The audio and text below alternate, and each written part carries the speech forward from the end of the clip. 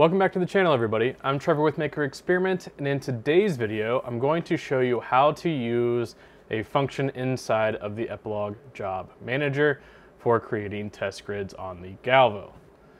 Let's get into it.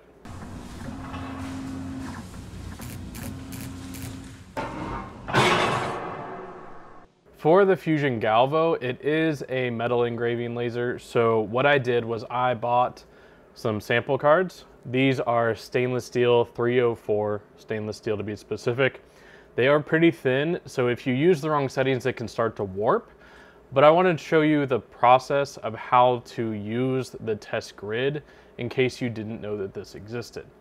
So make sure that you have some kind of metal material that you can use for the test grid, and I will walk you through the process. So I'm gonna put this in the machine. It does have the paper or plastic peeled off of both sides, and then I will show you how to use the software. The first thing you need to do is open up the Epilog Job Manager. That's where this feature is going to be.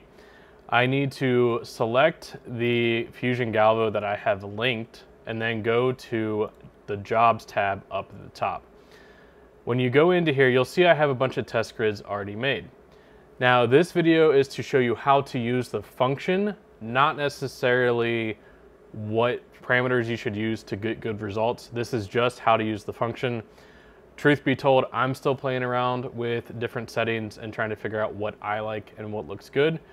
So I'm going to use one of the test grids that I have come up with and just show you how that engraves. So if you're in here and you scroll all the way to the top, over on the right hand side, you'll see one that says generate. If you select that, it will pop up with a job generator. Now, because I'm using the Galvo laser, I don't want the process type to be engrave. I want it to be hatch because, at least from what I've been told, hatch is one of the better results when it comes to the Galvo. And I'm not a Galvo expert. I will defer to some of them because I'm still learning, but I'm just using this method. Now, I will name the job at the end because there's a way I'm trying to name them in order to keep track of what I did. But the element size, I'm going to use 0.15. So this is inches, so it's 0.15 inches by 0.15 inches. It will engrave a square, much like what you see down here in the bottom left. Now, R stands for rows, C stands for columns. So if I change this to say 8 by 8, it will change how many of those squares there's going to be, and you can even do 2 by 2 if you wanted to, but I like to do 10 by 10. And these are not colors that will actually engrave like this. It will not be the red and the yellow and the green and the blue. These are the RGB color codes that it's going to use to generate the different settings. So I just want to be clear though that these are not going to be colors that will be produced by the laser in all cases. It's going to just be for the software side. When it comes to autofocus, I don't use autofocus. I do it manually at the machine right now. And then the XY position, I'm just going to use center. And now what I want to do is set all of the speed, the power, frequency, stuff like that. So for speed, I'm going to keep this one constant. Again, I'm using one that I've used in the past, so I'm going to use 33% speed. For power, I'm going to have this change between the values of 15 and 50.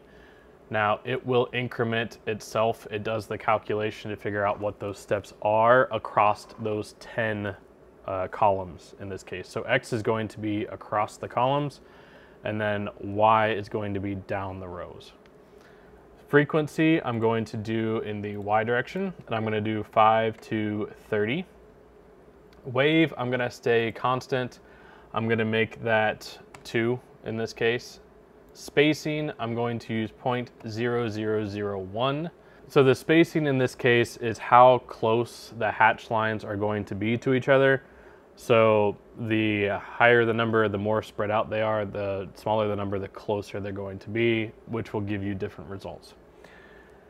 The Angle, I'm not gonna change. And then for the passes, I'm just going to do one pass on this one. And you can play around with that and get different results. But for the purpose of this video, I'm just gonna use the one pass.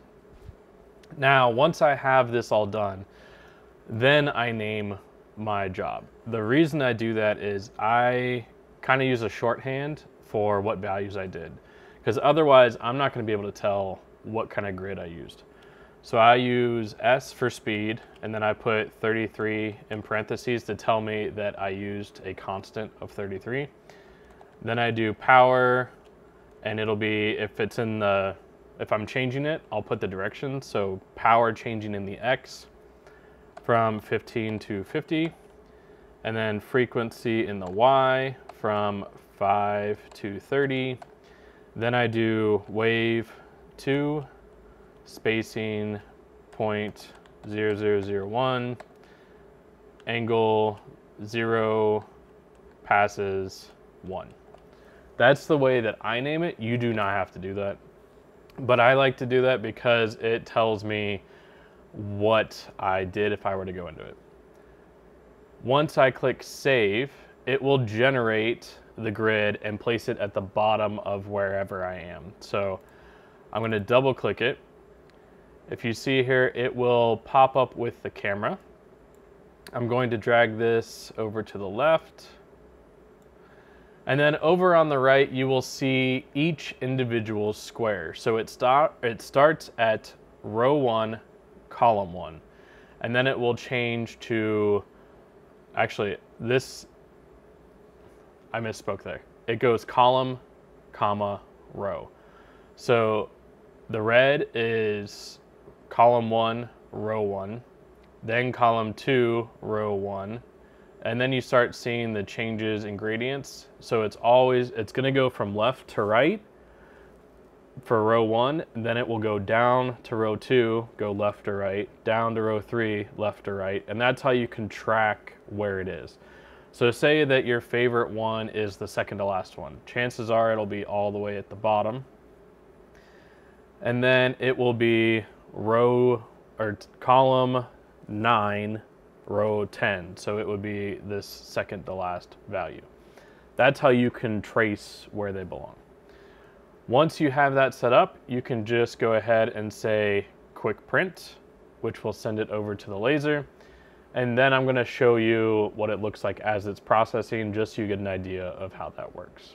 Over here at the machine, it did send the job over as the top one. So what I'm going to do is I'm going to just go ahead and click the play button at the bottom and let the job run.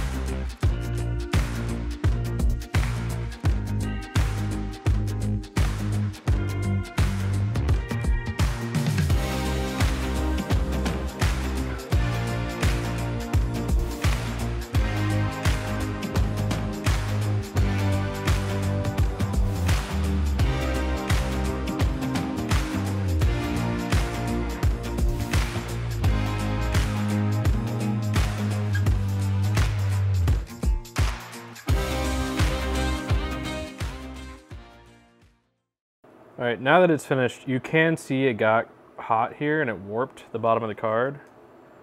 But let me show you the results in a little bit better light. All right, so here's the final test grid.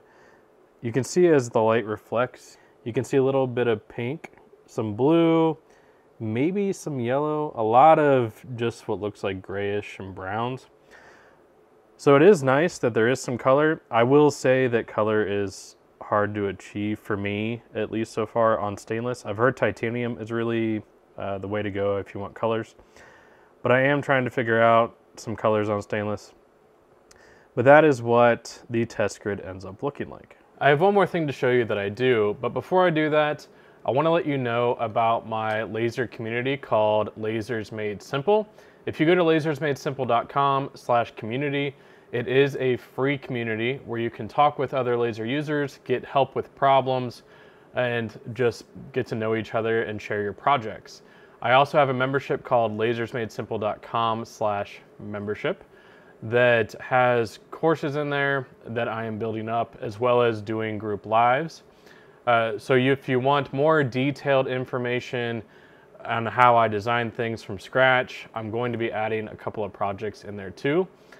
You can find all that at lasersmadesimple.com/membership. One thing I wish the test grid had that it doesn't have currently is the labels. Now, it is kind of tricky because what settings would you engrave the labels at in order to get them to show up? Because the whole point is you're trying to test it.